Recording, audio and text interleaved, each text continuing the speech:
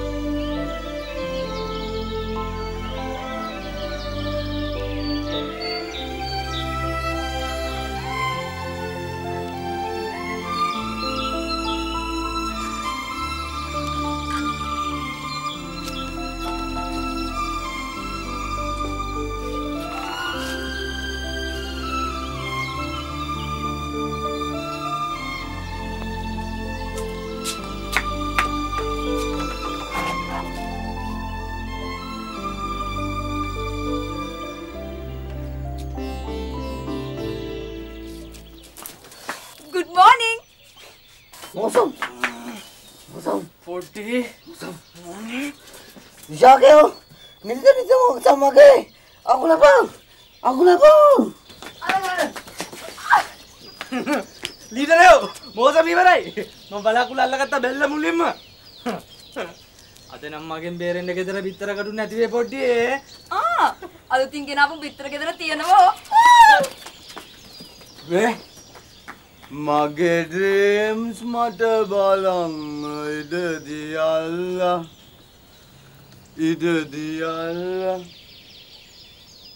Abang. Sini.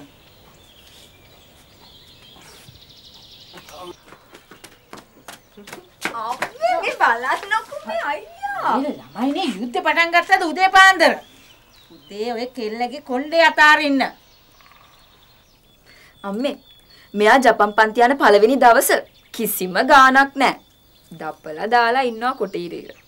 කොටීරන්න බැරි නම් බැලුවත් මොකද? අනේ අයියේ. මං ඉතින් ඔයාගේ නංගිනේ. එකම නංගිනේ.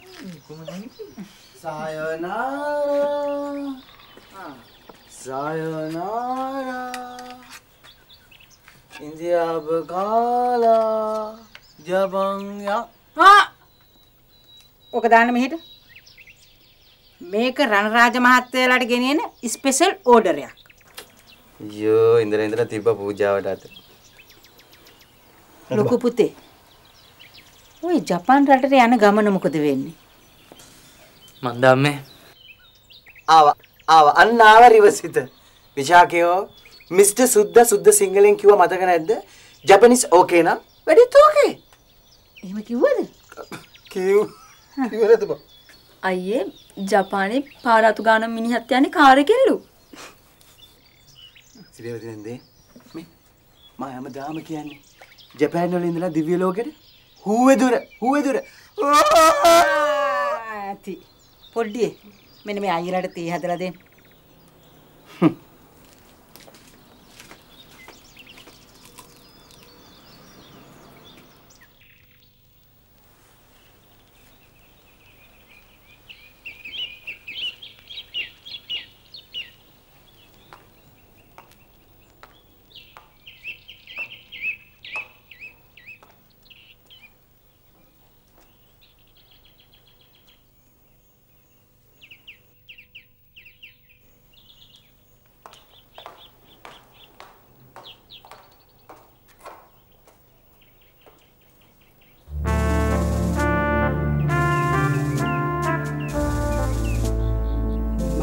God.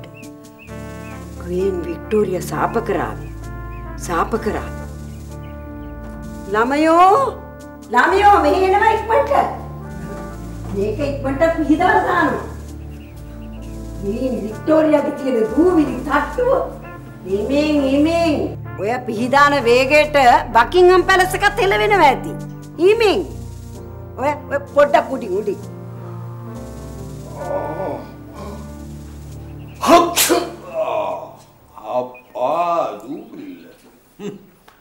අම්මා ගෙට ගොඩ වුණා විතරයි ක්ලීනින් සර්විස් එකක් දාලා තියෙන්නේ. මං කොළඹ හිටපු ටිකට මේ ගෙදර තිබිච්ච දූවිලි කාන්තරාව අදින්න එක ක්ලීනින් සර්විස් එකක් නෙවෙයි ක්ලීනින් සර්විස් 10ක් ඕන වෙනවා. වික්ටෝරියා රැජිනගේ පින්තූරේ තිබිච්ච දූවිලි තට්ටුව my god. මම කියන්නේ ඔය පරණ පින්තූරේ උතනින් ගලවලා අයින් කරලා හොඳ නැද්ද උතන හොඳ අපේ ක්‍රිකට් කෙනෙක්ගේ අපි හිතමු මුරලි එහෙම නැත්නම් ජයසූරිය වගේ හොඳ ක්‍රිකට් කෙනෙක්ගේ බොහොම ලක්ෂණ පින්තූරයක් ගැහුවොත් උතෙන්ට රූපේ පරණ වුණාට ක්වීන් වික්ටෝරියාගේ වටිනාකම් පරණ වෙලා නැහනේ. you know රාජා අපේ පප්පා ක්වීන් වික්ටෝරියාගේ සර්වන්ට් යටහත් පහත් සේවක. උන්නාන්සලාගේ ඒජන්ත තමයි මේ පින්තූරය තෑගි කරේ. උන් ඉතින් වැල පිටින්ම වලපල්ලනේ දැන්. what වලපල්ලේ? තමුන් අපේ වත්තේ ගම්බිරිස් අවුලපු රාජා. ජාතියක් ජම්මයක් නැති රාජා. පස්සේ ඉතින් අපේ බෑන වුණාට තමුන්ට ඕන විදියට උන්නාන්සලාව වලපල්ලට යවන්න බෑ. තේරුණාද?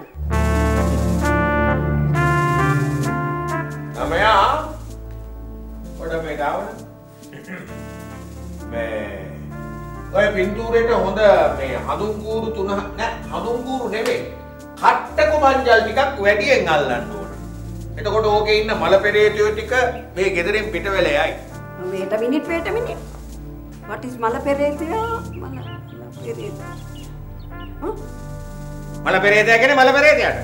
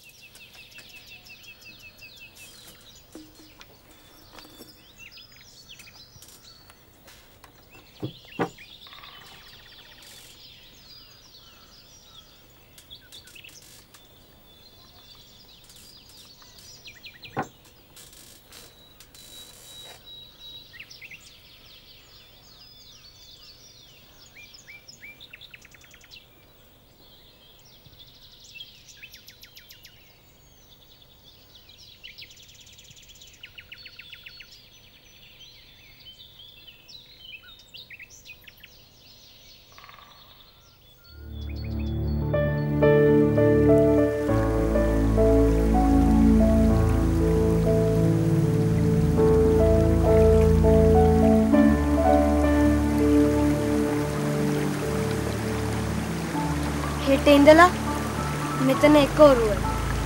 විශාක හෙට ඉඳලා මගේ යන්නේ නොගේගොඩ ගර්ල්ස් ස්කූල් එක. ඒක හුඟක් ලොකුයි. ගමේ තියෙන පොළොත් ඉස්කෝලේ වගේ නෙමෙයි. මං කිව්වේ හෙට ඉඳලා මෙතන පාවෙන්නේ එකම එක ඔරුව. එකම එක ඔරුව. මං කිව්වේ හෙට මට කොළඹ යන්න වෙනවා කියලා. හෙට ඉඳලා අලුත් ඉස්කෝලයක්, අලුත් ටීචර්ස්ලා, අලුත් යාළුවෝ. අලුත් යාළුවෝ? එතකොට මම ඔයා නෑ මම නෑ. විශාකවා හැමදාම ඔරු පාකලෙවන්න. තනියම හදනවරු වැඩි දුර යන්නේ පෙරලෙනවා. විශාකවා හැමදාම ඔරු හදලෙවන්න. ඒ එකම එක ඔරුවක් ඇල දිගින් ගඟට ගිහින් ගඟ දිගින් මුහුදට යයි. ඒ එකම එක ඔරුවක්. හරි? එතකොට ඒ ඔරුවේ මුහුද දැක්කම මට වාව මතක් වෙයි. හරි. මං එහෙනම් හැමදාම ඔරු දෙක ගානේ ඇලි පාගල්ල යවන්න. විශාක ඇස් පියා ගන්නකෝ. එයි පියා ගන්නකෝ ඇස්.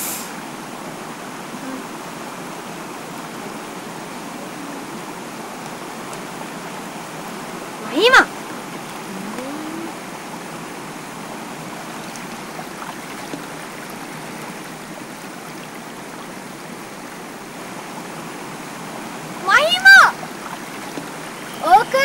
ඕක වගේ බර්ත්ඩේ ප්‍රසන්ට් එකක්. දැන් ඒක ඔයාගේ. කවදා හරි මං එනකන් කවදා හරි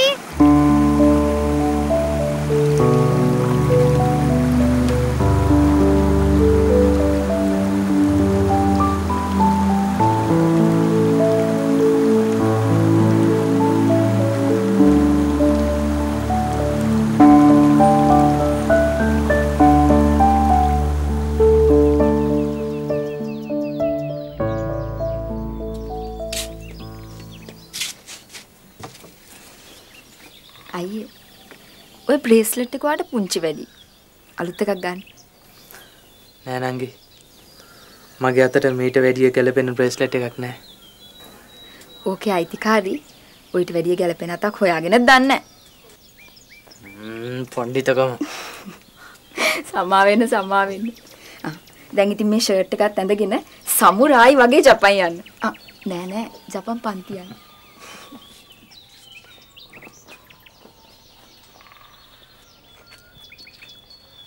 නන්දට කියන්න ජපාන ගිලා ගා කෑවත් මේ කම්පැනි කාර්යයක පඩි හොයාගත්ත හැකි. මේ ඉතින් කඩුව නැත්තම් නෝ chance නේ. ඒක කඩුවට නෝ chance.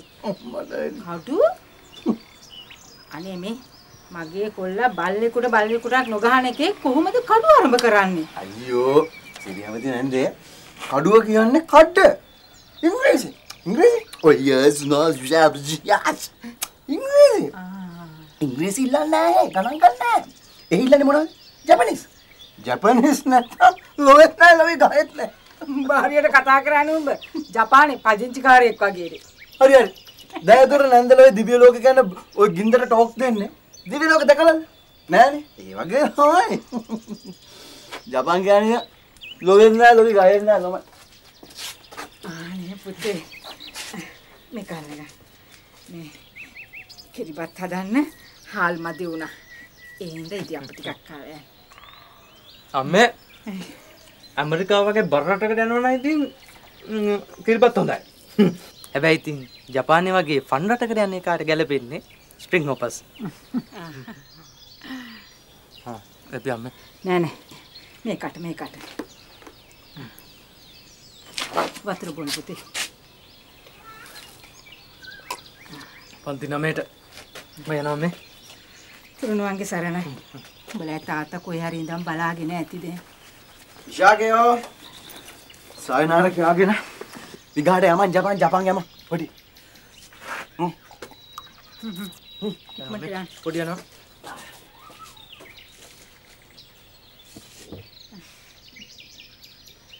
කරදර කන්දේ මුදුනට එනවා පාදක යුරේ දිගටම එනවා වාසනාව මම අරගෙන එනවා ආපහු යනවා ආපහු එනවා ආපහු යනවා ආපහු එනවා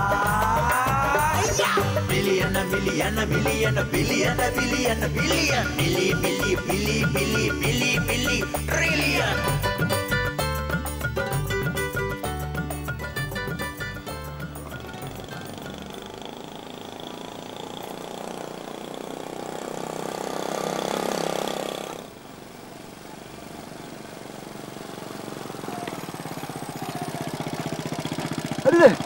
Mana basah?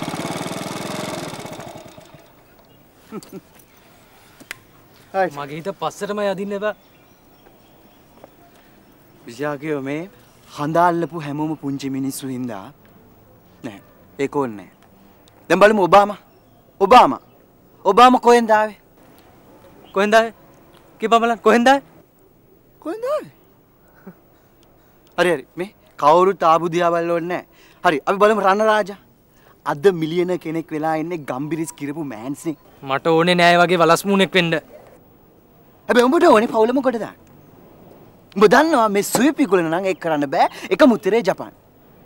හැබැයි කොල්ලෝ ජපාන් නොගියොත් ලොවෙත් නෑ ලොවි ගහෙත් නෑ කිව්වා.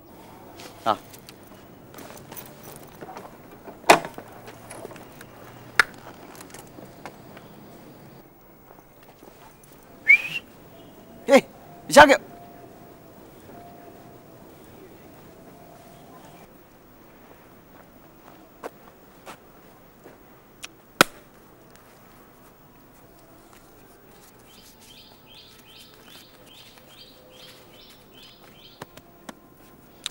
Sayonara.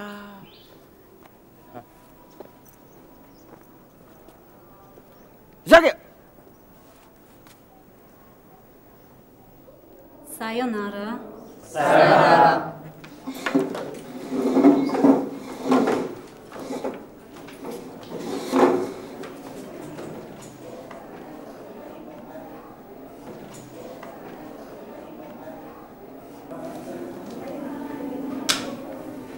ඔයාලා අහලා තියෙනවනේ රෝමන් ගියපු ගමන් රෝමන් කාර්ය වෙනවා කියලා. ඒ වගේම තමයි මේ දොරෙන් ඇතුළට ආව ගමන් ඔයාලා ජපාන් කාර්ය වෙනවා. රයිට්? මේ ක්ලාස් එකේදී ඔයාලට කියලා දෙන්නේ ජපාන් භාෂාව විතරක් නෙවෙයි. ජපාන් ජීවිත සිරිත් විරිත් කැම කන හැටි මේ සේරම. රයිට්?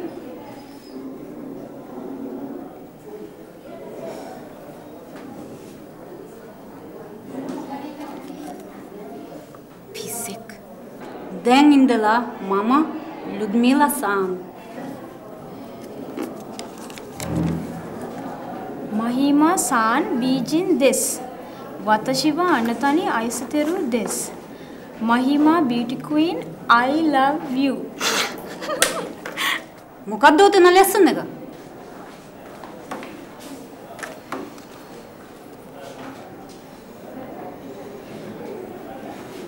වචන නම් හරි. නමුත් මේ තේරුම මේ ක්ලාස් එකට හරියන්නේ නැහැ.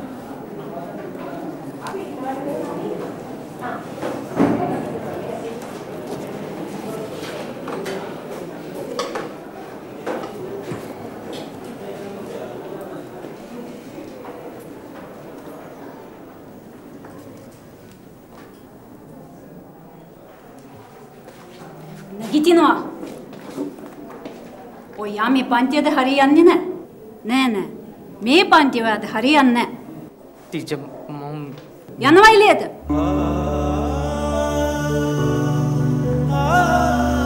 යනවා.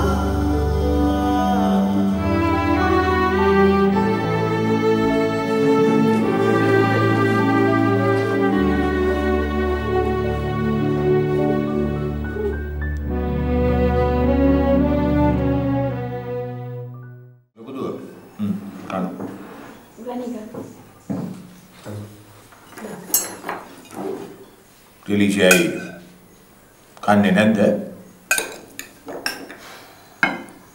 මට මහිමාව මතක් වුණානේ. අයියෝ අම්මේ යාහේ ජොලියේ ඉන්නවා. ඔය ඊයේත් කෝල් කරේ. අම්මා කෙනෙකුට දරුවෙක් බලන්නේ නැතුව එක දවසක්වත් ඉන්න බෑ. එක පැයක්වත්. රාජ ගිහිල්ලා ආවෙක් කරගෙන ඉන්න. කොහොමද අම්මේ කන් එන්නේ? මහිමාගේ ජපන් පන්තිය පටන් ගත්තේ තාදනේ.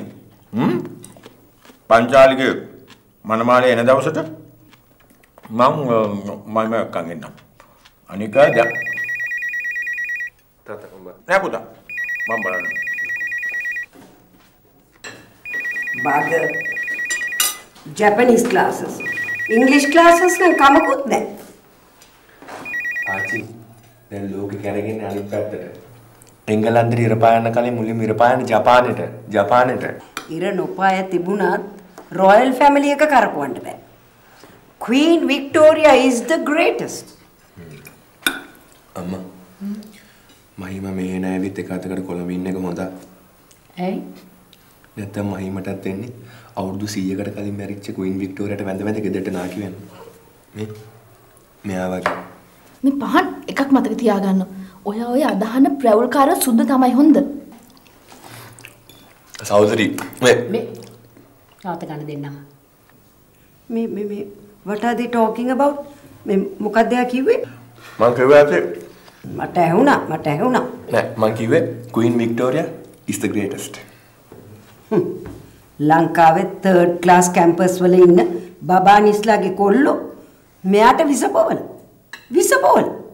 මං කොච්චර රාජට කිව්වද මේ පහන් higher education එකට ඉංග්‍රීසි වලට අරින්න කියලා. කො ඇහුවේ නෑනේ මං කිව්වද?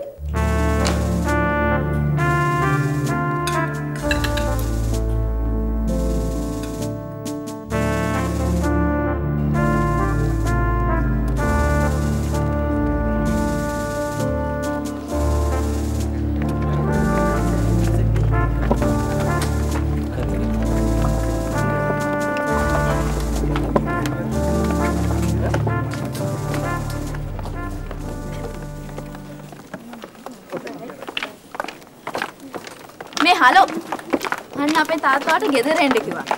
අපේ වෙඩින් එක ගැන කතා කරන්න. මම මොකටද ඔයාලට චිට්ටේ වන්නේ? අනික මම දැන් ඉන්නේ ටීචර් හැම්බෙල්ල මේක බේරුමක් කරගන්න. මට මේ අඳුරන්නේ නැති කෙල්ලන්ට චිත්තවන්න පිස්සුවක් නැහැ. තමුසේ මාව දන්නේ නැති වුණාට ටීචර් මාව හොඳට දන්නවා. හොඳට දන්නවා. දැනගන්නවා. මම මහීමා විජේවර්ධන. තාත්තා හෙට ක්ලාස් එකට ආම ඉතුරු ටිකක් දැනගන්න පුළුවන්.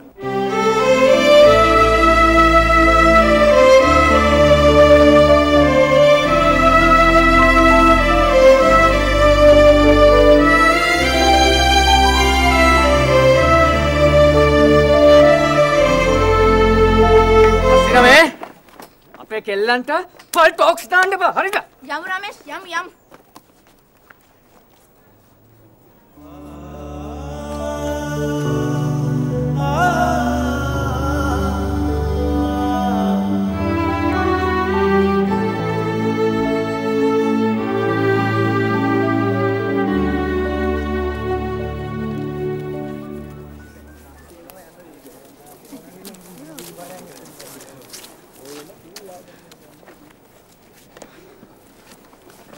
මට වැඩිම කේන්ති ගියේ උගේ ටෝකට නෙමෙයි උගේ බැල්මට. උට තියෙන්නේ මහා මර්සි බැල්මක් නේ. ඇයියා මට ඒ විදිහේ චිට් එකක් එව්වේ. මාව කවදාවත් දැකලත් නැතුව. God knows. මහිමා මම දන්නවා ලියපු කෙනා මෙයා රමේෂ්. Yes madam. මම හේතුව ඒ චිට් එකේ තිබුණු දේ. That's why I love you so much.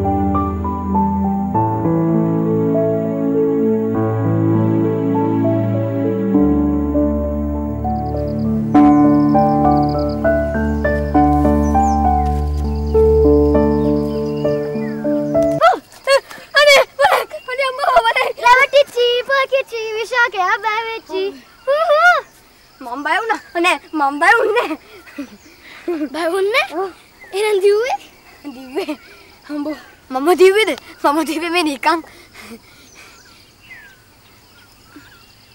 කොහෙන්ද තාත්තා දින මොඩ කොල්ලෝ බය කරන්න වලස් මුණක් නෙමෙයි පණ පිටින් වලයක් එවුවොත් නම් මම නම් බය වෙන්නේ වලස් මුණට බය නැතුණාට අපේ තාත්තට බයයිනේ අනේ වලස් මුණට මම බය නෑ වලස් මුණ එන්න එපා හරිද වලස් මුණ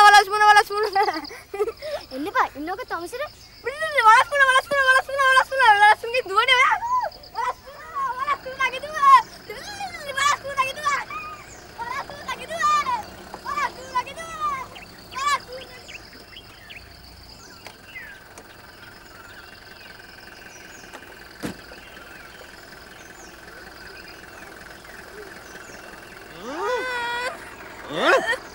දැඩ්ඩා මේ සිරියාවේ පොළුවනේ බොල. කාටද බොල වලස් මුණා කිව්වා මට නේද?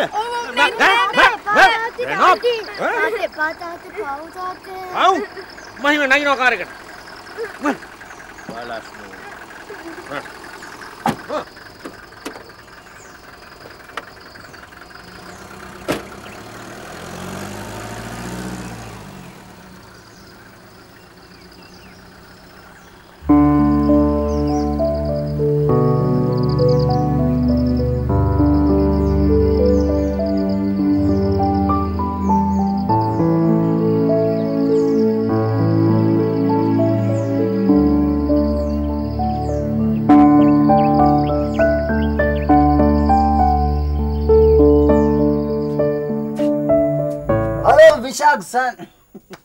සානාර කිව්වේ නේද? මොකද වලස් මුණක් අතේ තියාගෙන කරන්නේ? දැන් ජපාන් යන්න වෙන්නේ වලස් මුණ දාගෙනද? ඒක මාරු. එනේ ඉතින් දෙයියනේ කියලා උඹ යන ෆ්ලයිට් එකේ මටත් යන්න පුළුවන් බලු මුණක් හරි දාගෙන.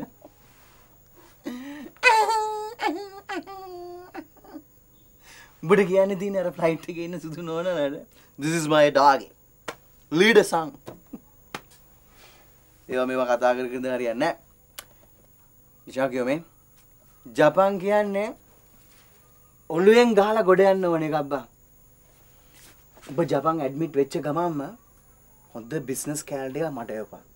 මමත් ගොඩ උඹත් ගොඩ. love it කිව්වලු. ඔච්චර ලොකු හින දකින්න එපා. ඔය හින කැඩුනහම දිරෝන්න හුඟක් අමාරුයි.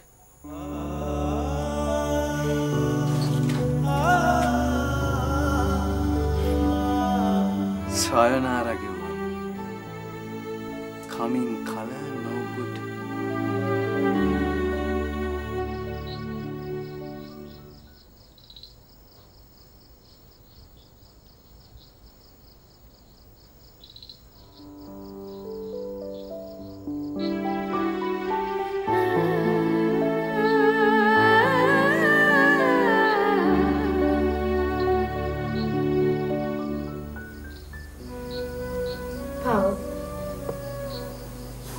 කවුද රමේෂ්ද? නෑ. අර නිරපරාධ බැනුම් අහපු අහිංසකයා. හොට තේරෙන්නේ නෑ මහිමා. තේරෙනවා. හොවා කියන්නේ රමේෂ් කියන්නේ දලකාරයෙක්, චණ්ඩියෙක්, හැන්ඩියෙක් අපරාධයට හා කියන තිබුණා කියලානේ. ඒකද? සාදි ඔයා කැමතිද ඔයාගේ හොඳම යාළුවා රමේෂ්ගේ අන්තපුරේ බිසවක් වෙනවට? නෑ නෑ. මං කියන්නේ ඔයා රමේෂ්ට සලකපුජේ සැර වැඩි කියලා. මොනවා වුණත් රමේෂ් කියන්නේ ඒ ලෙවල් කාලේ ඉඳන් අපිත් එක්ක එකට හිටපු යාළුවෙක්. ඒ යාළුකම නැති උන් නැහැනේ සාදි. මං කරේ මෙච්චරයි. වල් පැලේ දැක්ක ගමම මුලින්ම එක ගලවලා දාපු එක විතරයි. ඔයා ගැහුවේ නායකට. අහිංසකයෝ දැක්කම පෙනේ කරාට හුන් නිකන් ගැරන්ඩියෙක් විතරයි සාදි. නිකන් ගැරන්ඩියෙක්.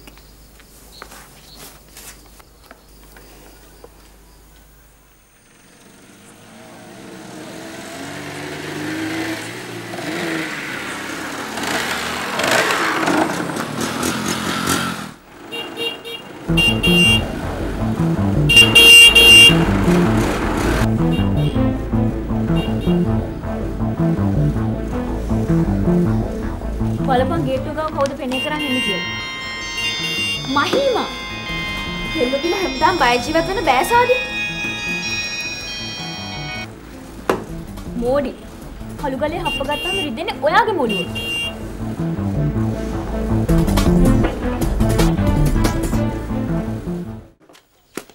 මං හයි කරන්න. අයියා ගිහින් ලෑස්ති වෙන්න. පොඩි ගිහින් ලෑස්ති වෙන්න. නංගිලා ඉස්කෝලේ යන්නේ අයියලා ජපාන් පන්ති ගියාට පස්සේ. කොහෙද? ඊයේත් බැරි වුණානේ. පොඩේ. මෙයා ජපාන් පන්ති වර්ජනය කරලානේ. ක්ලාස් යන්නේ? ඇයි ඒ? මට ඒක ගැලපෙන්නේ නැහැ. වර්ජනය කරලා තියන්නේ ඇයි කියලා ඇහුවාම මෙයා තර්ජනය දානවා. ජපාන් නොගියොත් පොඩ්ඩියේ අපි ලොවෙත් නැහැ, ලොවි ගහෙත් නැහැ. ඇයි අයියා ක්ලාස් යන්නේ නැත්තේ? මට ඒක ගැලපෙන්නේ නැහැ. ගැලපෙන්නේ? මේ අයියේ ඔය ලොකු ළමයි කාර් වලින් ඇවිල්ලා බැස්සා කියලා ඔයා යන්නේ පන්ති ෆීස් බාගෙට ගෙවලා නෙමෙයිනේ. යනවා. මේ අපි ඇඩ්මිට් වෙන්නෙත් මොන්ටෙරෝ එකේ ඉන්නේ බං. අනිත් එක ඕනම කෝටිපතියෙක් යන ෆ්ලයිට් එක හිඟන්න එකට උනා ජපාන් යන්න පුළුවන් ජපනිස් දන්නවනම්. ඔපටි. මං ජපාන් යන්නෙත් නැහැ. ක්ලාස් යන්නෙත් නැහැ.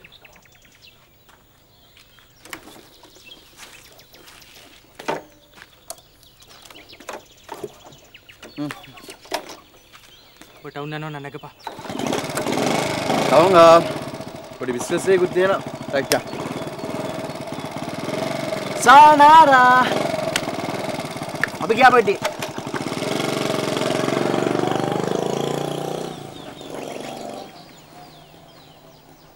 පොඩ්ඩියේ ඔය අයියලා එක්ක වරෙන් කිරිබත් ලෑස්ති.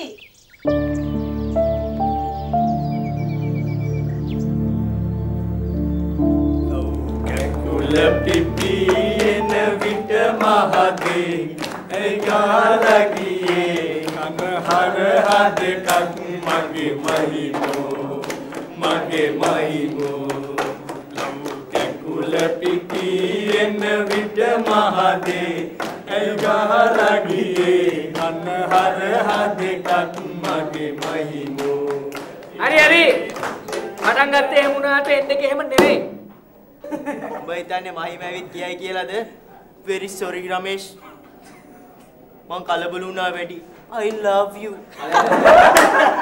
අනේ ඵලයන් බයි යන්න අනේ බං රමේෂ් මතක නීරේ අයියා මොකද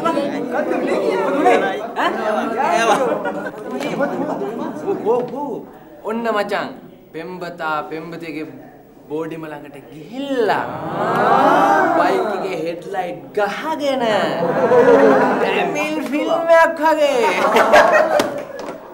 මහිම මෙන් සමාවිල්ලු විශ්වද බා ඒකේ ලයිට් එක නිවලා දාලා නිදාගත්තා අපි මරියා කඩේ තෝසෙත් කාලා පෙට්‍රල් පුට්ටේ යන ගෙදර ආවා උඹේ අන්තපුරේ කියක් වෙන තරම් මහිම මෝඩ නෑ දැන් අන්තපුරයක් නෑ කුවීන් විතරයි only one මහිම උඹ ඔය කියන්නේ කීවෙනි වතාවද බා මේ කියන්නේ අන්තිම පාරට last one මහිම ඇරෙන්න වෙන කිසිම එකෙකුට මගේ හිතේ ඉඩක් නෑ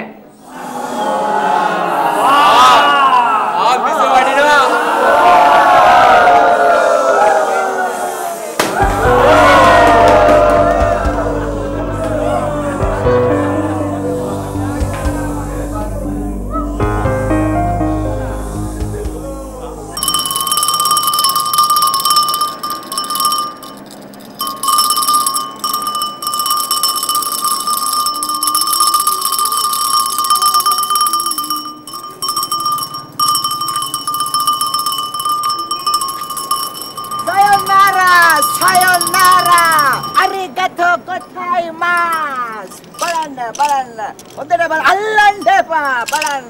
Arigato gozaimasu. Sayonara, sayonara. Balana, ondara balana. Itisuke kuse sukai sukadai. මොකද මං කිව්වේ? Itisuke suke kudasai. Arigato gozaimasu. දැන් මං කියලා දෙනවා. Itisuke kute kudasai කියන්නේ මොකද්ද කියලා. කිස්තු පූර්ව 1232 දී නැගෙනහිර ජපානයේ පාලනය කරපු පන් රාජ වංශිකයෙක් වෙන පස්වෙනි පන් රජතුමා තමයි මේක කිව්වේ. මොකද්ද කිව්වේ? ඉතිසං ඉකරු සුකේ කුදාසයි. මේ වාසනා ගලක් ගෙදර තියාගෙන හිටියාම මුළු ගෙදරම මොකද මහත්යෝ වෙන්නේ? දිව්‍ය විමානයක් වෙනවා, දිව්‍ය ගුහාවක් වෙනවා, දිව්‍ය භවනක් වෙනවා. තමන්ගේ ස්වාමියාට බල්ලා බූරුවා වඳුරා නරියා කියලා කියන බිරිඳ මොකද්ද කියන්නේ මේ වාසනා ගලක් ගෙදර තියාගෙන හිටියාම මගේ සුදෝ මගේ රත්තරනේ මගේ පැණි බුට්ටිය කියලා කියනවා. ඔව් සහෝදරවරුනි අයියේ අක්කේ නංගේ මල්ලේ තව දෙම කියනවා. තව මේම කියනවා. මොනවද කියන්නේ? යන යන ගමන සාර්ථක වෙනවා. තව පේල් වෙන විභාගේ මල්ලි පේල් වෙන විභාගේ මේ වාසනා ගලක් ගෙදර තියාගෙන හිටියාම පාස් වෙනවා. දරු සම්පත් බලාගෙන ඉඳද්දි මේම දරු සම්පත් වැල්ලේ ගැව්වත් බම්බරේ කැරකෙනවා. මේ වාසනා ගලක් ගෙදර තියාගෙන හිටියාම ලොවෙත් නෑ ලොවි ගහෙත් නෑ කිව්වලු. වාසනා සුතේ පරමාණු බෝම්බෙන් ෆ්ලැට් වෙච්ච ජපානේ නැගිට්ටේ කොහමද ආයේ? කියන්න කොහමද නැගිට්ටේ දන්නවද? නෑ වාසනා ගලේ බලේ මෙන්න මේ වාසනා ගලේ බලේ ඔරිජිනල් ජපාන් මං ජපාන් ඉඳලා එනකොට තමයි ගෙනාවේ. ඔව් මොකද්ද මේකේ වචනේ? ඉතින් පටන් ජපාන් ඉඳලා අපු කෙනෙක්. මාත්‍යෝ මම මේක කරන්නේ බිස්නස් එකක් විදියට නෙමෙයි මාත්‍යෝ. ඇත්තටම කියනවා නම් පින් තකාගෙන කරන වැඩක්. Oh, ගන්න. මාත්‍යෝ මේ ගලක් ගෙදර ගෙනිලා තියාගන්න වාසනා ගලක්. මම හැමෝගෙම පහසු වෙනුවෙන් රුපියල් 100 ගාන එක ගලක් දෙනවා. හැබැයි ඉතින් මහත්යලා වගේ අයට රුපියල් 250ක් වේදම් කරන්න පුළුවන්. ගල් පහක් ගෙදර තියාගත්තොත් වාසනාව වැඩි. එක ගලකින් ලැබෙන වාසනාවට වඩා ගල් පහක් ගෙදර තියාගත්තොත් වාසනාව 5 ගුණයකින් වැඩි වෙනවා. රුපියල් 250යි බජට් පැක් එකක්. හොඳට බලන්න මේක තමයි වාසනා ගල.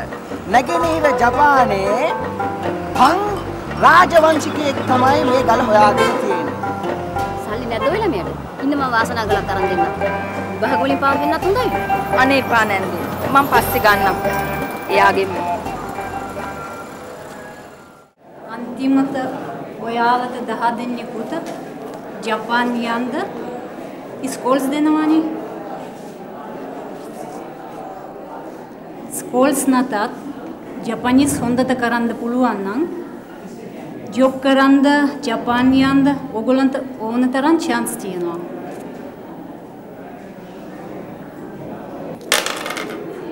මේ පේපර් එක ජපාන් ගැන ජපානීස් කල්චර් එක ගැන තියෙන ජෙනරල් නොලෙජ් එක පේපර් එකක්. සාදි අරයා නෑනේ. අර ඉන්නේ සමුරායි වගේ. යා නෙමෙයි යන්නේ. ඉතින් අර බැනුම් අහපු අහිංසකයා. එයාගේ නම් එකවත් නැහැනේ. අටුම තරමේ නමවත්. අහිංසකයා ගෙහින් තියෙන කෙල්ලගේ හිතත් අරගෙන වගේ.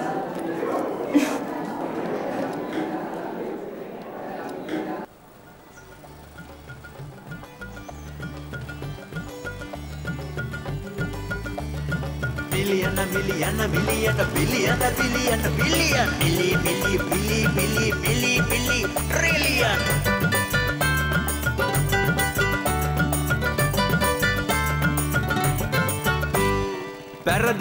Paradila පුරුදු මිනිස්සුයි.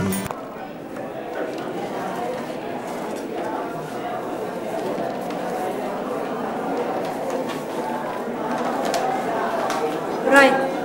දැන් අපි පටන් ගමු.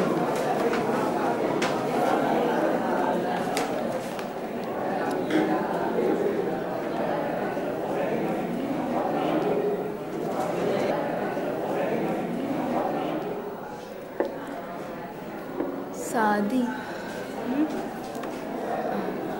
නෑ නිකන්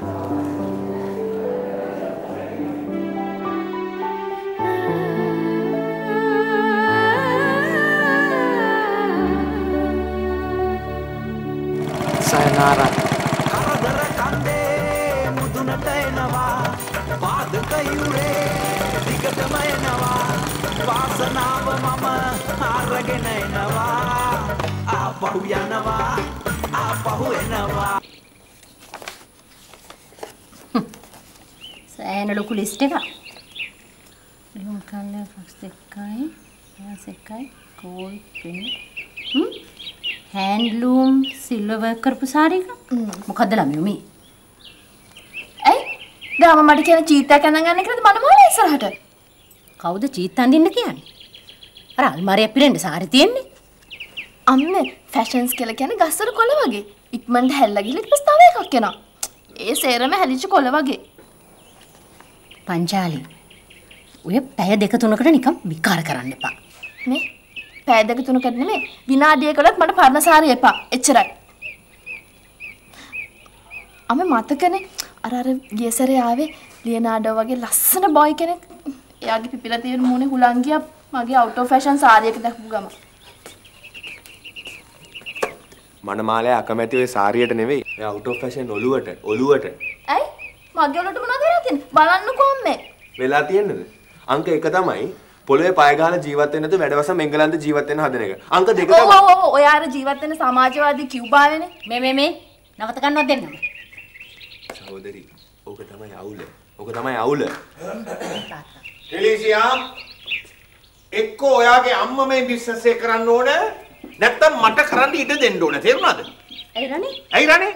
ඈ මේ බිත්ති හතර ඇතුලේ ඕන අඩඩාවක්. ඒක මට ප්‍රශ්නයක් නෑ. නමුත් මගේ ෆැක්ටරි ඇතුලට ගිහිල්ලා මගේ සේවකයෝ ඉස්සරහා උඹ තාමත් ගම්බිරි සහුලපු රාජය අරකේ මේකේ මොකද්ද මගේ තැන? මොකද්ද මගේ වටිනාකම? තාත්තේ ඕක තමයි සිස්ටම් එකේ අවුල. සිස්ටම් එකේ අවුලක් තියෙන්නේ. ඕක තමයි ඌණ ධනේශ මගුලක් කතා කරනවා. ඌණ මේ ගෙදර ඔක්කොන්නම ඌණ. උඹලගේ ආච්චි අම්මට සහලවල ඌණ. සමුසේක්‍රම එකක් කියන්නම් කැම්පස් යනවා මගේ සිස්ටම් එක අවුල් කරගන්න නැතුව. යන්න මෙතන. මොකෝ මේ නෑ? ඈ? මොකද? නෑ තාත්තා නෑ මුකුත් නෑ. නෑ. ඔක්කොටම උණ. ඒකයි ප්‍රශ්නේ මෙතන. බලා ගන්නකො ඉතුරු ටික.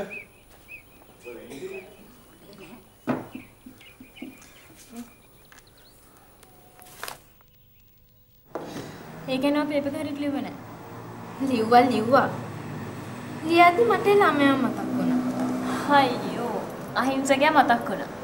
හරි නේ. ඉතින් ඊට පස්සේ එච්චරයි. එච්චරමද? එච්චරයි. හරි.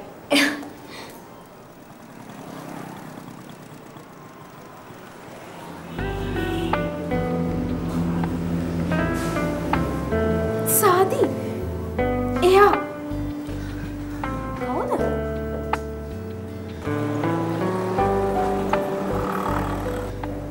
එයා ස්විප් විකුණනවා? මහිමා ප්ලීස් මට ඔයාගෙන් එක තප්පරයක් දෙන්න. එක තප්පරයක්. මං ගාව තප්පරයක්වත් නැහැ ඔයාට දෙන්න. ප්ලීස් මහිමා.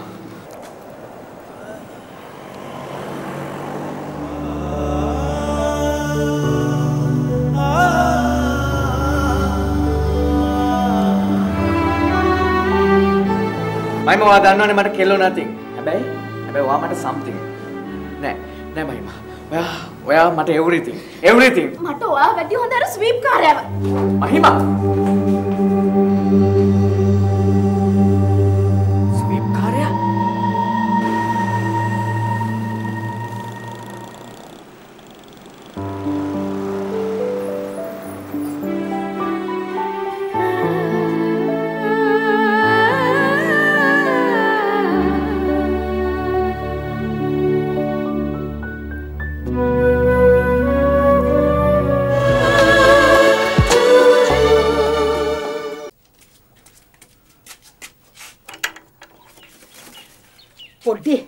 පොඩ්ඩි නැගිටින්නකෝ. අනේ පොඩ්ඩි නැගිටින්නකෝ. මේ නැගිටලා අයියලා දෙන්නට තේ දෙකක් හදලා දෙන්න. මම යනවා මට පරක්කු වෙලා. කොහේ යන්නද මේ? ට්‍රිලිසියා නෝනලා පවුලම ඇවිල්ලා කොළඹ ඉඳලා. මට ඊයේ පණිවිඩයක් එවලා තිබුණා හෙන්න කියලා. ඔන්න ඉතින් ආයෙත් තියාගත්ත කඹරන්න යන්න. කඹරන්න? පීදෙන්නේ නැතුව හිටපන්. මං කිව්වේ ඇත්ත. ඔය යන්නේ අර වලස් මුණට කඹරන්න. පුටියේ උඹලව මේ තරම් ලොකු මහත් කරේ උන්ට කඹරලා තමයි. මේ දැන් ඉපදුනා වගේ කතා කරන්න එපා. මං යනවා. මේ එපා. මං යනවා. බයන්න. ඔව්. පහළ ගෙදර චතුලේ ගාමන්ට් එකට. එතකොට ඉස්කෝලේ යන්නේ මමද? මට ඕන නැති ඉස්කෝලයක් නෑ. එතන නුපුණු මැෂින් ඔපරේටර් කෙනෙකුටත් දෙනවලු 6ක් විතර. ඵලයක්. අනේ දෙයනේ මම මොකටද මුන්ට ඉගැන්නුවේ?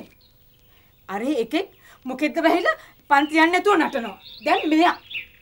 අනේ දෙයනේ මගේ මිනිහයත් එක්ක මමත් මැරිලා ගියා නම් ඉවරයි. මේව දැහින් නොදකින්න.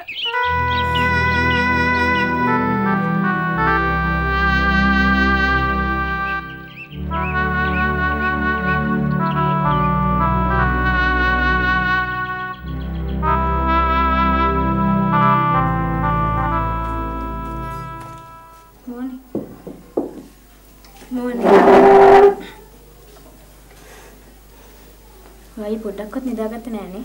හැඳේ පෙරලි හිටියා මිස. මං නිදා නොගත බවක් දන්නේ නැහනේ. ඔයා නිදාගත්තා නම්. සාදි මං ලොකු වැරැද්දක් කරේ. සමාව දෙන්න බැරි තරමටම ලොකු වැරැද්දක් කරේ. එයා හුඟක් දුප්පත්. හැබැයි උත්සාහවන්තයෙක්. ඒකනේ ජපනිස් ක්ලාස් ආවේ ස්වීප් විකුණන ගම. ඔච්චරටම ගස් තියෙන කොල්ලෙක් නම් මේ වගේ පුංචි සිද්ධියකින් ඇයි ක්ලාස් එක නැවැත්තුවේ? පුංචි සිද්ධිය? නොකරපු වැරද්දකට මුළු ක්ලාස් එක ඉස්සරහම නෝන්ඩි වෙලා කෙල්ලෙක්ගෙන් බැනුම් අහලා වැරදිකාරයන්ගෙන් ගුටි කාලා ඒක පුංචි දෙයක්ද මහිම? සල්ලි නැති මිනිස්සු ගාව ආත්මගරුත්වයක් නැහැ කියලා හිතන්න එපා මහිම. ඔයා කියන්නේ සල්ලි තියෙන මිනිස්සු ළඟ ආත්මගරුත්වයක් නැහැ කියලාද? මට එහෙම හිතෙනවා. ඔයාලා රමේෂ්ලා වගේ අය දැක්කහම. රමේෂ්ලා? අපි?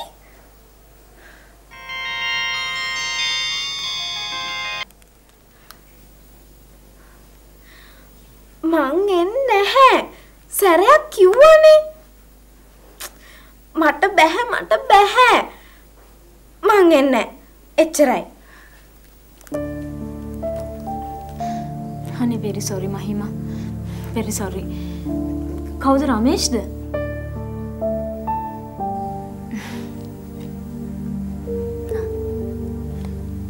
Thank you.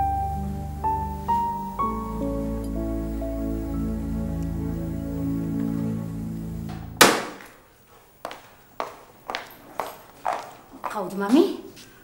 කවුද මමි? මම? Who am I? What is this, mummy? Mama, Sir Oliver Kodituakkuge granddaughter. Supreme Court Judge Hubert Rajapaksage daughter. Victor Vijayawardhanage wife. What a class. What classy people. Mata katha karapu eti. රණේ එකවත් මොන හරි පටලැවිල්ලක්ද මමි? රණේ නම් මොකද? රණේගේ බාලදුව අර මහිම එයා මට කතා කරේ හරියට එයා මගේ ග්‍රෑන්ඩ් මදර් වගේ මං හරියට එයාගේ ග්‍රෑන්ඩ් ඩෝටර් වගේ. මමි මහිම එන්න බෑ කියනවාද? බෑ කිව්වනේ නෑ. ඒක කිව්වේ හරියට ක්වීන් වික්ටෝරියා කියන විදිහට. ඔව්. මහිමට ජපන් පන්ති. Japanese class. අනිත් එක පංචාලිව බලන්ට මනමාලේ කෙනෙකුට මහිම ඕනෙන්නේ නෑනේ. What did you say, Rani? අපේ family tradition එකක් තියෙනවා. පරම්පරාවක් නැති උන්ට ඕව තේරෙන්නේ නෑ.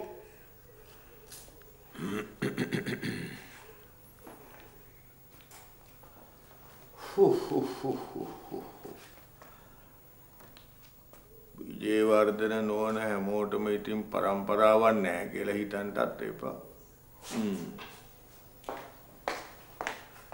පරම්පරාව අපෝරණේ උඹලට මොනවද තියෙන පරම්පරාව? පරම්පරාවක් තියෙනවා නම් මොකටද අපේ සර්නේම් එක නමේ අගියට එල්ලගත්තේ?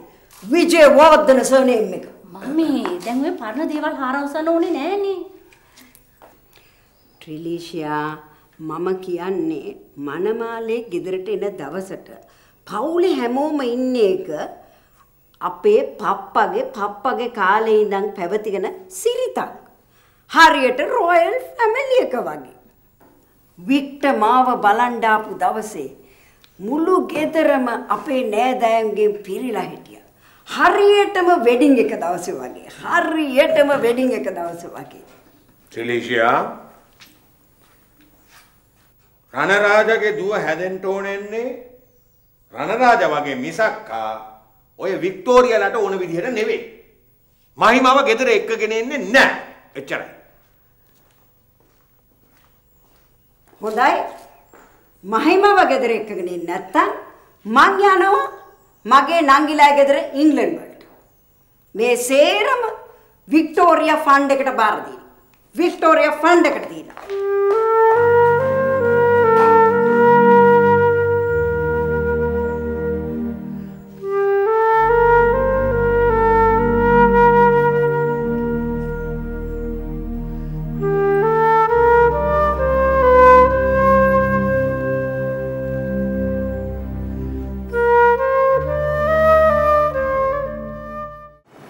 කාර්යයක් කියන්නේ එකතන ඉන්න මිනිහෙක්ද?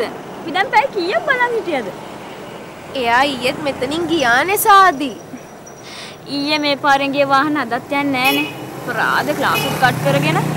ඔයා කියන්නේ තාම මේ පාරක් ගන්න කියලා එයාව හොයම කියලාද? හරි මහිමා. අපි ආව කොහොම හරි හොයාගමු. අනික අහිංසකෙන් මේ ටවුම දාලා යන්නේ නැහනේ. නෑ සාදි. කොහොම හරි අදම මට එයාව මීට් වෙන්න ඕනේ. අද මට යාගෙන් සමාව ගන්න ඕනේ. අද රෑ එළි වෙනකන් හරි ඉඳලා. හිමු අපරාදේ. කලින් කිව්වනම් කොට්ට මෙට්ටත් අරගෙන වෙන්න තිබ්බා. ඔයාට නම් හොඳටම පිස්සු. ඔව් මට පිස්සු තමයි. හොඳටම පිස්සු. ඒක නිසා සාදි මේ පිස්සි කියන දේ ඔයාට අහන්නම වෙනවා. ඔහොම ඉමු. සාදි අද රමේෂ් පිස්සු බල්ලා වගේ ඇතිනේ. ෆෝන් උත් ඔෆ්. ක්ලාස් එකෙන් උත් අතුරුදහන්. ඔව් මහිමා.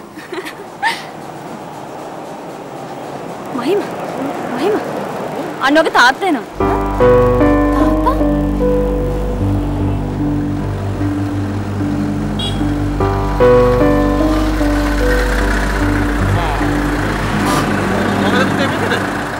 හරිම මහන්සි තාත්තා මේ ලෙමන් එකක් බොන්න ආවා. ක්ලාස් එකට එන ගමන්. ඉක්මනට බීලෙන් අපි බිව්වා තාත්තා. මේ හෙට ක්ලාස් එකට බඩු වගේකුත් ගන්න තියනවා. තාත්තා යන්න. නෑ ඉතින් යන ගමන් බඩු ගන්න බැරිය. එක්ක හෙට ගමුනේ. ඔව් ලබන සතියේනේ ගේන්න කිව්වේ. එහෙනම් පස්සේ නගින්න. ය.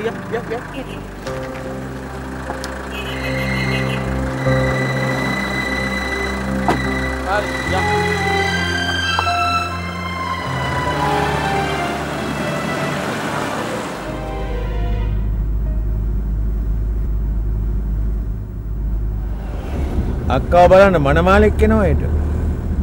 ඔව් තාත්තේ බලන්නකෝ. මට එන්න වෙන්නේ නැහෙනේ.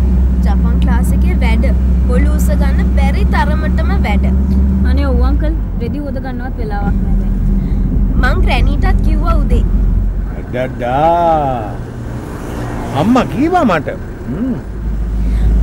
මං ග්‍රැනීට ෆෝන් කරලා කිව්වා ඊට පස්සේ ෆෝන් එක ඉක්මනටම කට් කරා. මොකද ජපන් ක්ලාස් යන්න පරක්කු වෙන හින්දා.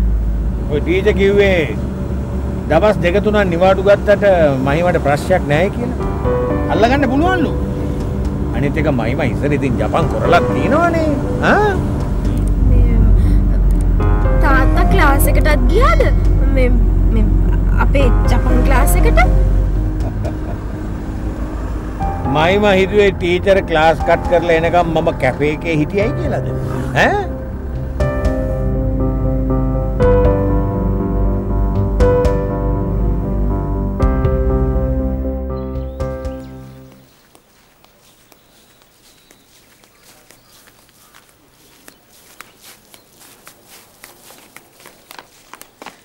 අදීනි පහන් බේබි උස ගිහිල්ලා රැවුල වවාගෙන දැන් ලොකු මිනිහෙක්නේ. සිරිනන්දේ දැන් බේබි නෙවෙයි හාමු.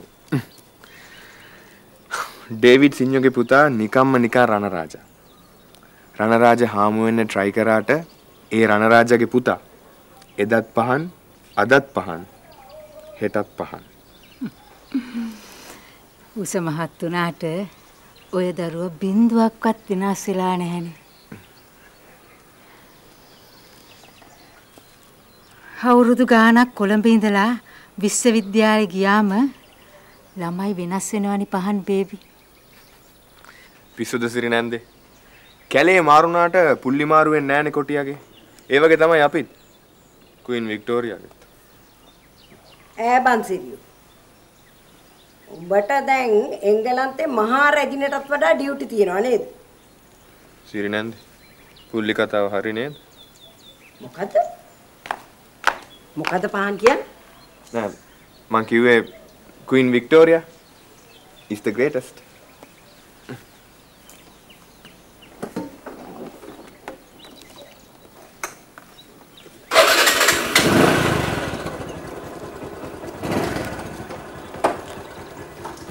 උඹට ආරාධනා යවලම සිරියෝ බංගලාවේ දැන් එක බුලතක්වත් නැහැ. පණිවිඩය ලැබුණේ අද උදේ ලොකු හාමු.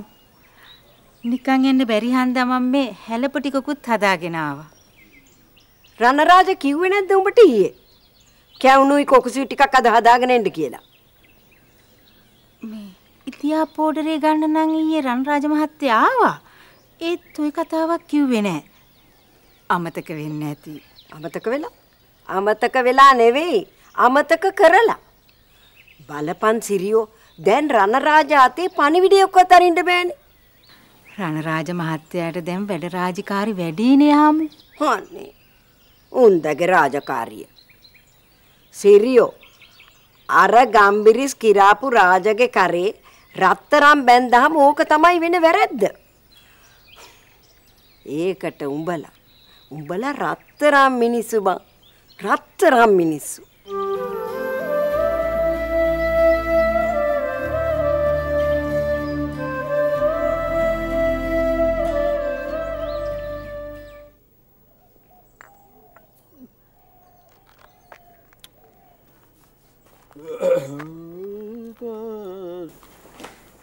සාදි මන් දැනන් හිටියේ නෑනේ අපේ තාත්තා CID කාර්යයක් කියලා.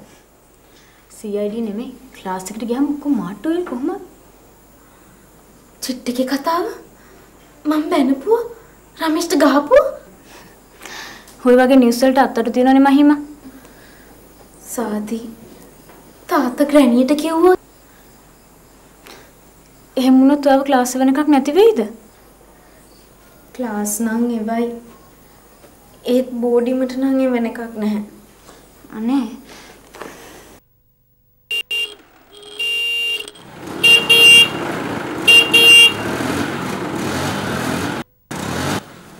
සාදි රමේෂ්.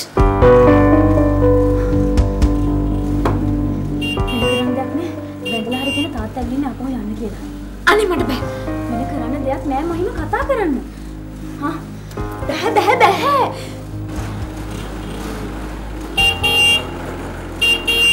මයිමා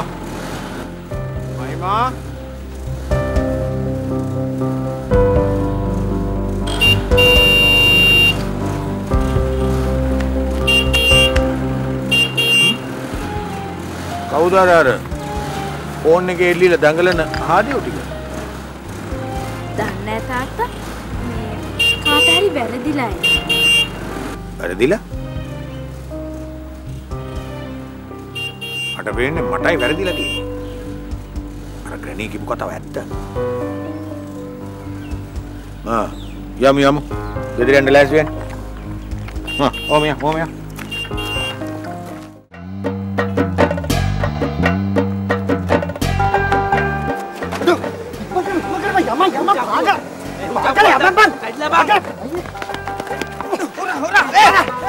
එලිය නෙමෙයි ප්ලේන් එකේ පැනලා හනකොට උඹට නෝ chance හරිද?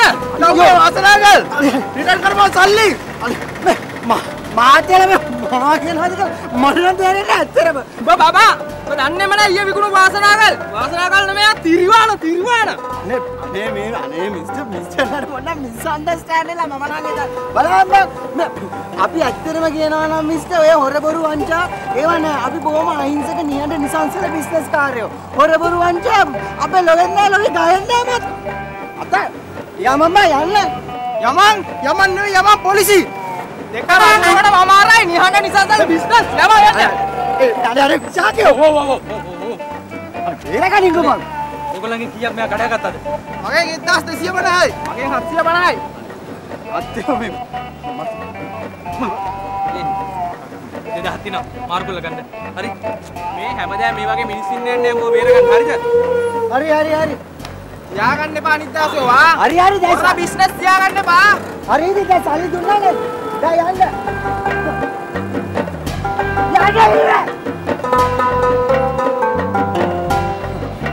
බේරම් ආව බේරුවේ මං හිතුවේ නෑ උඹ බල්ලෝ මරලා සල්ලි අම්බ කරන එකෙක් කියලා.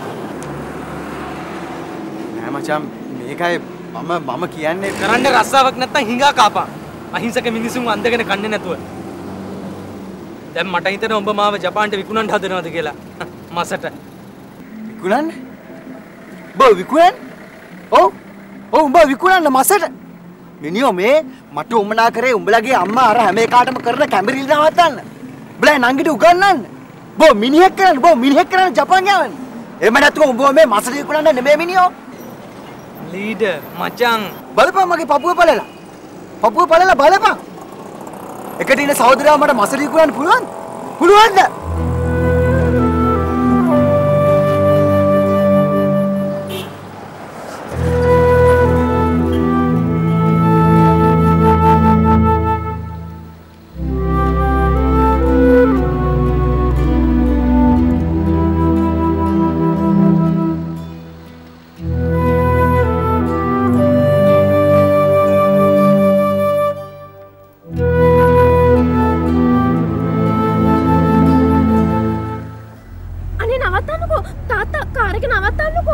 ඇයි ක්ලාස් එකේ මොනවා හරි ගන්නද පුතේ? නෑ තාත්තා අර නෑ ස්වීප් ටිකට් එකක් ගන්න. අනේ තාත්තා කාර් එක නවත්තන්නකෝ. අඩඩා දැන් ස්වීප් විතරයි අඩු. ලෝටියෝ යන්. පාගල යන්. අනේ sorry.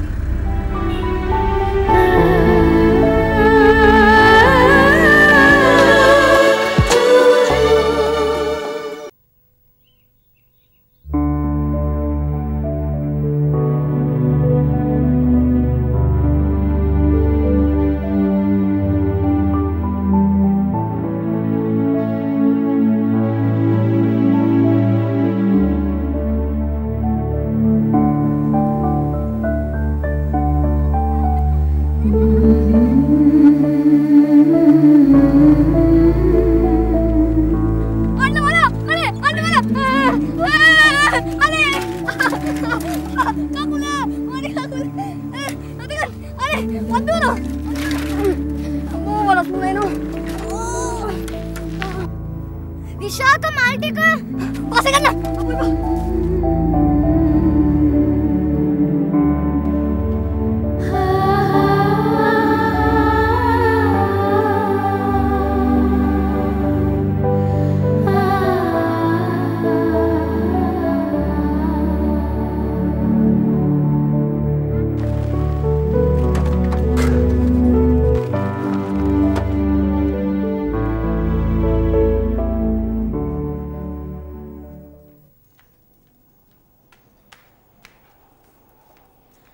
Hello Queen Victoria madam කොහොමද? Granny? රණරාජා කොළඹ බංගලෝකට ගියාද? ඔහෙ නෑ.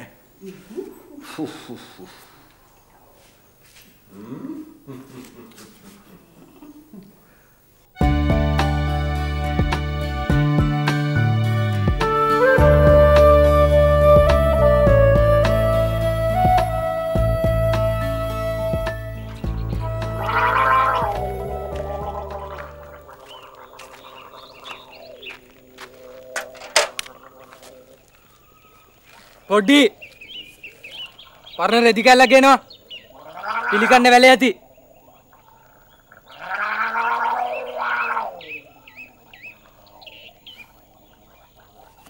අපි විතරනේ මේ වගේ යන්නේ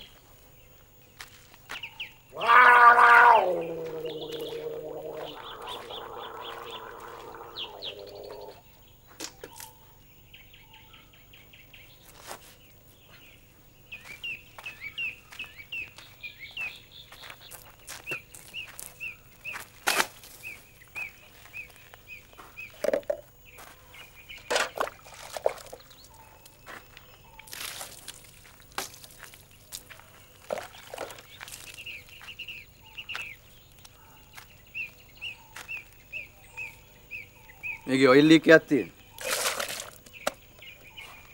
ඒකයි ගහපු ගමන් ස්ටාර්ට් නොවෙන්නේ.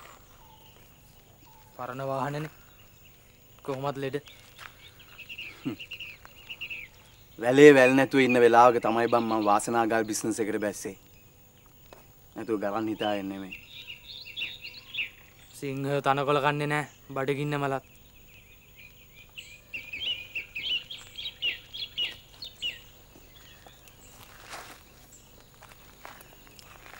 මේ ලීඩර් ආය තනකොළ කන්නේ නැහැ බං. ආය කවමදාවත් ඔය ජරා බිස්නස් එකට බහින්නේ නැහැ. කවමදාවත්. මට සමාවෙන්න. අපි දෙන්නම වැරදිකාරයෝ. එක එකාගෙන් සමාව ඉල්ලලා වැඩක් නැහැ. දෙන්නම වැරදිකාරයෝ?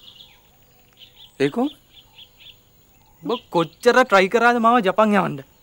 මං ජපන් තියා ක්ලාස් ගියත් එක දවසයි. එකම එක දවසයි. හරි හරි. ජපන් යන්නේ නැහැ කියමුකෝ. ඇයි උඹ පන්ති යන්නේ නැත්තේ? ලීඩර් මචං. සයනාරා සයනාරා. වාසනා සුඛේ. චිලී සුඛේ. ක්‍රිස්තු වර්ෂයේ 1976 නැගණිර හොරගලට කැන්දන්න ආපු සිරියාවතී බමුණු සිංහ දෑවැත්තට ගෙන ආපු චිලී සුඛේ මේ. මේකේ තේරුම මිරිස් ගල. කටක් කටක්. චිලී සුඛේ ගෙදර තිබුණති මිරිස් මෝල ඕනෙම නැහැ. කෑලි මිරිස් කුඩු කරන්න, කොච්චි මිරිස් පොඩි කරන්න. හදිස්සියකට ආයුධයක් හැටියට උනත් පාවිච්චි කරන්න.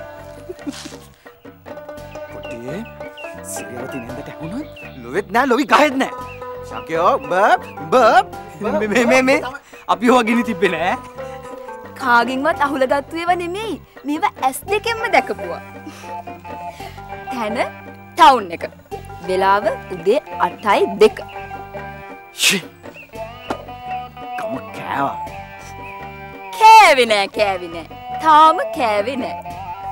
අම්මට ගින්න නොදෙන්න අය කිරීම රුපියල් 50යි. අයියටයි අම්මටයි දෙන්නටම නොකියන්න නම් බජට් පැක් එකක් තියෙනවා රුපියල් 75යි. වාසනා ගලක් ගානේ හරියටම භාගයයි. මීට වැඩිය හොඳයි අරුමාව පොලිසිය ගෙනිච්චන. ඕ මේ මම කතාව දන්න නිසා මගේ ගාන ෂේප්. අම්මට නොකිය ගන්න ගානේ 150 ඩිස්කවුන්ට්. රුපියල් 25ක් ඇති මේසෙ උඩ ගිහලා ගන්නවා. 25යි ඈ. වාසනා සුඛේ චිලේ සුඛේ සයනාරා. උඩේ මොනවද බා?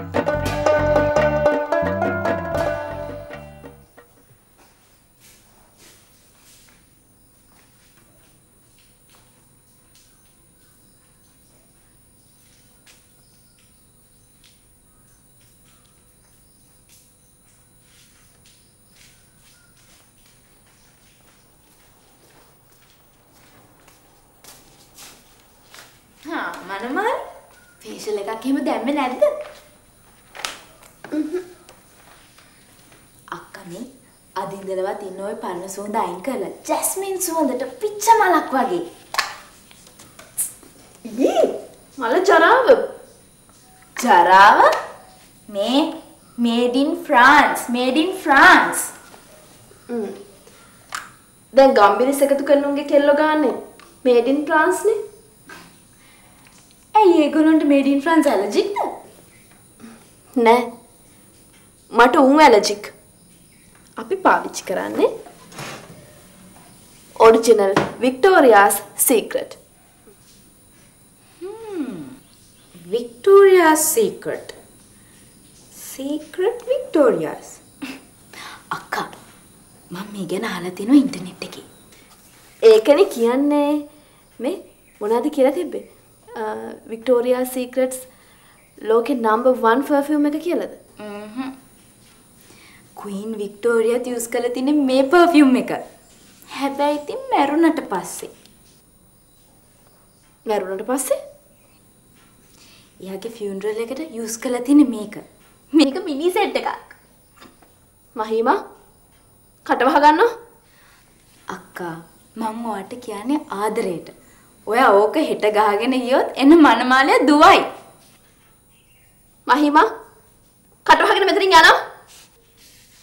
හරි මං යන්නම්. හැබැයි අකෝයි සෙන්ට් එකට නම් වගේ ඔය මූණේ තියෙන රැලි මකන්න ටිකක් අමාරු වෙයි. මොකද ඉතින් දැන් ඔයාට අවුරුදු 28යිනේ.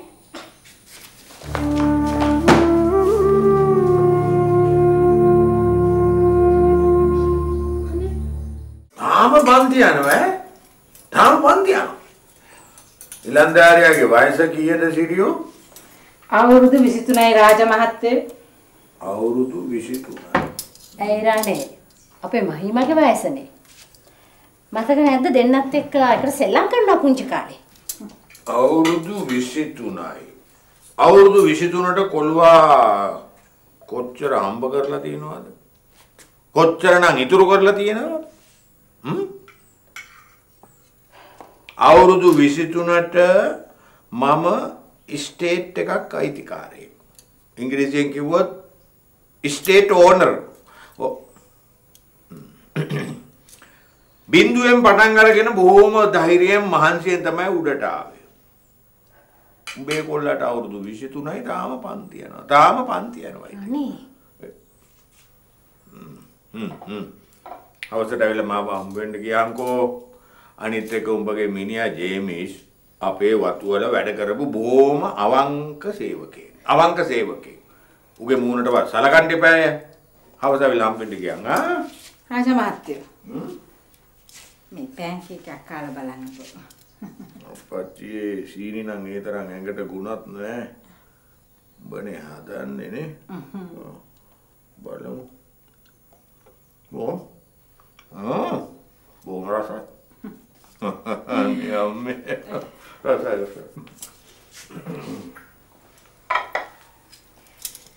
පුතාට රස්සාවක් ලැබෙන්න යනවා කියන එක කොයි තරම් දෙයක්ද සිරියා? දුවත් තාම ඉගෙන ගන්න එකේ. හල්ලෝ සිරිනන්දේ. මහිම බේබි. දියණී දෙක්ක කල්. කුස්සිය පැත්තවත් බලන්න මට වෙලාවක් නැහැ සිරිනන්දේ. මොකද දන්නවද? අපේ අම්මගේ ලොකු දුවගේ මූණේ වික්ටෝරියා සීක්‍රට් වලින් යවන්න බැරි වෙච්ච රැඩි සේරම මහිමා සීක්‍රට් ෆේෂල් එකෙන් යවුවා. එහෙනම් මෙදා පාර පංචාලි බේබිට සීකුරා ලබයි වගේ. ලබයි.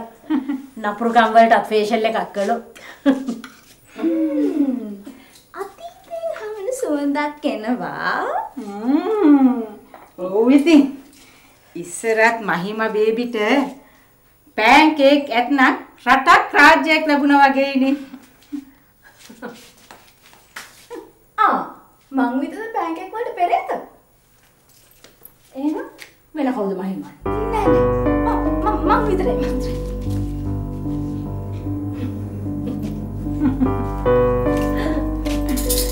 ආසිත වෙන මෙටි.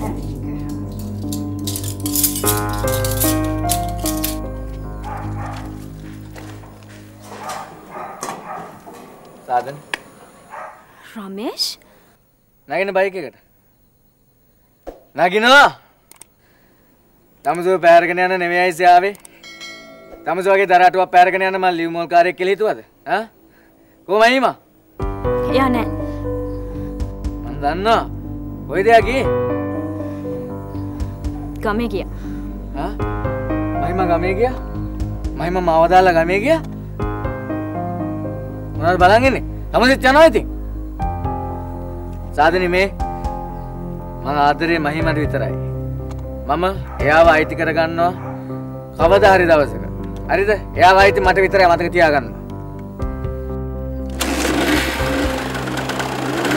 සාදනි අයලා රමේෂ් පරිස්සමෙන් පරිස්සම් කරගන්නවා මහිමව එයාව මට ඕනේ හරිද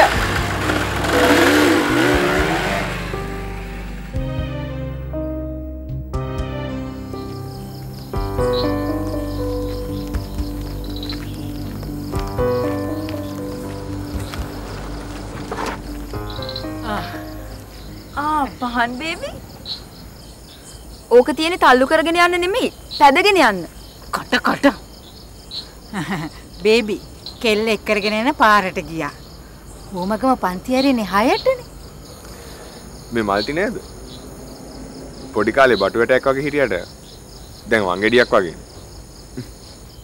ඉස්සර බලු නැට්ටක් වගේ හිටියට පහන් අයියා දැන් ජෝන් ඒබ්‍රහම් වගේ පොඩි අයියා නෙමෙයි බේබි පහන් බේබි බේබි මොන බේබිද මෙයා තාත්තෙක් වගේනේ රැවුලත් වවාගෙන මේ සිස්ටම් එක ඇතුලේ තාත්තා කෙනෙක් වෙන රැවුල වලට මදි නංගි ඒකට හොඳ ජොබ් එකක් තියෙන්න ඕනේ කාර් එකක් තියෙන්න ඕනේ බොඩි බිල්ඩින් එකක් තියෙන්න ඕනේ වාසනාවට ඒ දේවල් අපිට නැහැ පහන් බේබි මේ බයිසිකලේ දෝෂයක්ද එකක් නෙවෙයි 89ක් දෝෂ 99ක් දෝෂ මම බලන්න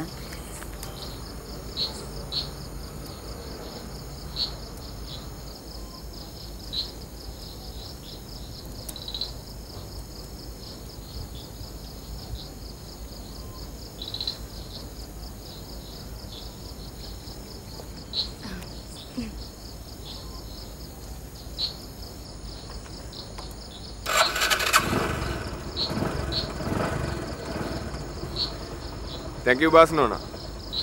අපේ පොඩි හරි හපනි මහත්තයෝ කොහෙන් ඉගෙන ගන්නවද මන් දන්නේ නැහැ. බයික් එක මහත්තයාගේ වුණාට ලෙඩේ අපේ අයියාගේ බයික් එකේ තියෙන එක. ප්ලග් එකේ වයර් එක ගැලවිලා. මෝටර් මැකැනික් ක්ලාස් එකක් ගියාද? අපෝ නෑ ලොජික් ක්ලාස්. පොඩි අපි යමු නේද? කොළුව බලාගෙන ඇති ඇයි පරක්කු කියලා. අපි එන්නම් බේබි. බස් නෝනා ගිහලා බස්සන්නද? හා යමු. මේ කෙල්ලගේ දාංගලේ බේබි මහත්තයා මේ පේන දුර යන බයිසිකල් මොකටද? අපි එන්නම් බේබි මහත්තයා. යා.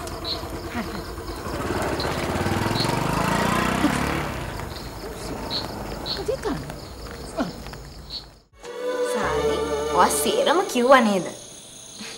කමක් නෑ සාදි. ඇයි මොකෝ රමේෂ් මාව ගෙදරට හොයාගෙන එන්නද? ආවොත් අපේ සීයාගේ පරණ තුවක්කුව තියෙනවා. නෑ නෑ. හිත આવොත් නම් අපේ අක්කගේ මනමාලයට කියන්න පුළුවන්. හරි හරි. ඕකේ good night. bye.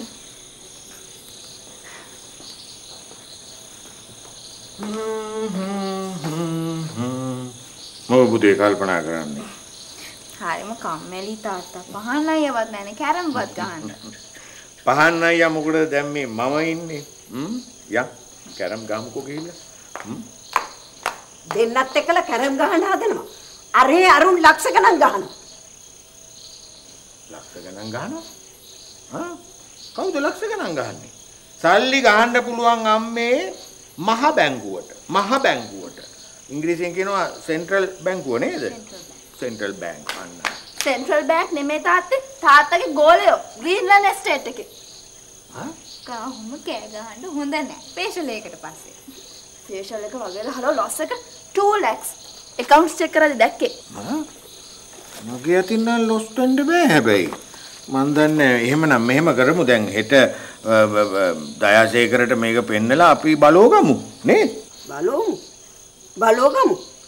ග්‍රීන්ලන්ඩ් එස්ටේට් එක මගේ ඩවරියකට හම්බ වෙච්ච එස්ටේට් එකක්. අපේ පප්පගේ පප්පට ගම්න දීපු එකක්. ක්වීන් වික්ටෝරියාට කරපු සේවයට. ග්‍රෑනි දැන් ක්වීන් වික්ටෝරියා මැරිලා. ගවර්නර්ත් මැරිලා. ග්‍රෑනිගේ පප්පත් මැරිලා. පප්පත් මැරිලා. ඒ වුණාට මම මැරිලා නෑනේ. මං ජීවත් වෙලා ඉන්නකම් බලමු මොනවද කරන්න කියලා. උන් දන්නවා මෙයා ගොනා කියලා. මෙයාගේ කනේ රින් ගන්න පුළුවන් කියලා. ඔව්. මං ගොනා. මම නූගතා. ඔය ඩබල් ඩිග්‍රී කාර්යයන්ගේ බිස්නස් පොළොවට පාත් වෙනකොට කවුරුවත් දන්නේ නැහැ මේ ගොනා තමයි ඒව උස්සලා නගලා ගත්තු බව. ගොනා. ඩබල් ඩිග්‍රී කාර්යය. මගේ වික්ටර් නේද ඔහම කතා කරන්නේ? අර වත්තේ ගම්බිරිස් අහුලපු රාජව මිනිහෙක් කරපු වික්ටර් නේද ඔහම කතා කරන්නේ? එන්නට කතා කරන්නේ නේද ඔහම? ඔයමද කතා කරන්නේ? ග්‍රෑනි මොකද මේ කරච්චලේ ඔක නවත්ත ගන්නකෝ. මං ගෙදර ආපු පළවෙනි දවසේ මට ගෙදර එපා කරවන්න එපා. ප්ලීස්.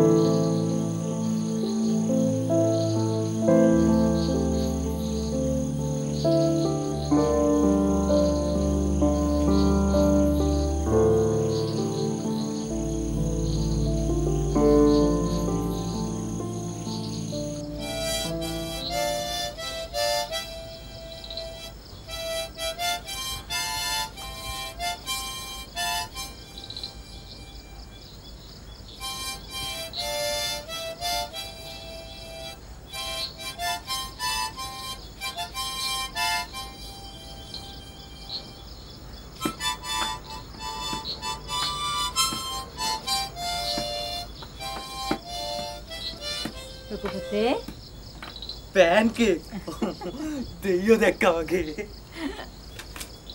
මේ සිරිනෙන්දාගේ බර්ත්ඩේ එක? හැපි බර්ත්ඩේ.